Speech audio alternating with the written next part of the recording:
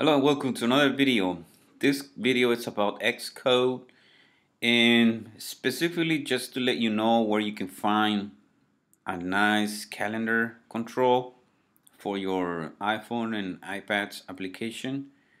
This is the calendar that I'm just showing you, sharing with everybody. What a nice control this was done.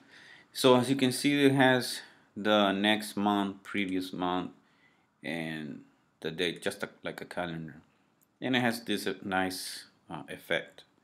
And it has the option that you can click and drag a few items.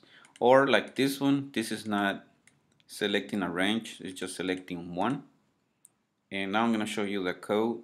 Now this is something that I downloaded. I haven't created this myself, it's somebody else. But as you can see, it has an event. Like when you click on this date, you have an event that is triggered. So 30, 31, and so on. Now when you click, when it goes to the next month, it does show you the year and month, and those details are really helpful depending on what you're doing. Now the code that I got this one from, it's from here, DSL calendar view, and the author is Pete C.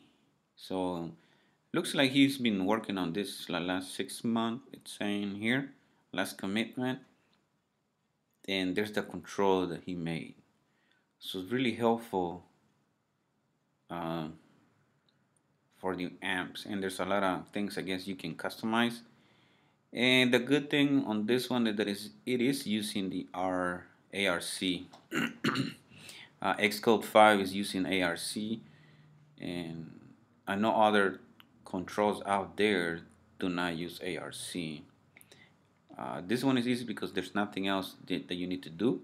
So just download a zip file and open up this project, DSL calendar view example, and under that, then you can run it.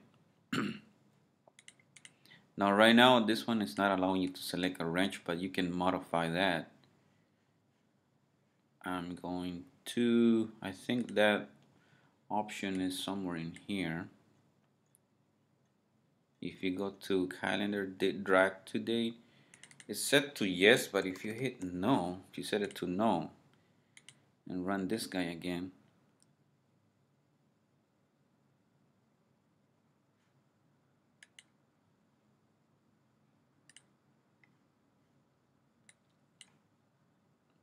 it's not even running.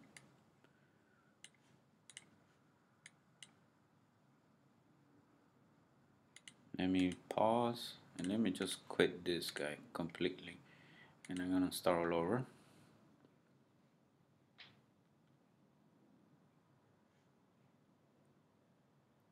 There we go. So now I should be able to highlight a range. So as you can see in the console, in the log we have from the 21st to all the way to the 24th. That's what we have. So now 31. Now it's giving you in order. It's not doing 31 and then to 28. It's doing 28 range to 31, which is good. So that's all this video is gonna cover, basically just sharing you this control. I haven't used it yet on a real application, but I just found it, and I think a lot of you might be looking for one of these controls. So make sure you go to this GitHub. You go to the URL that you see. I hope you can see this video when I'm zooming in. That's the URL that you need to go to find this nice calendar for the iOS. Okay, thank you for watching.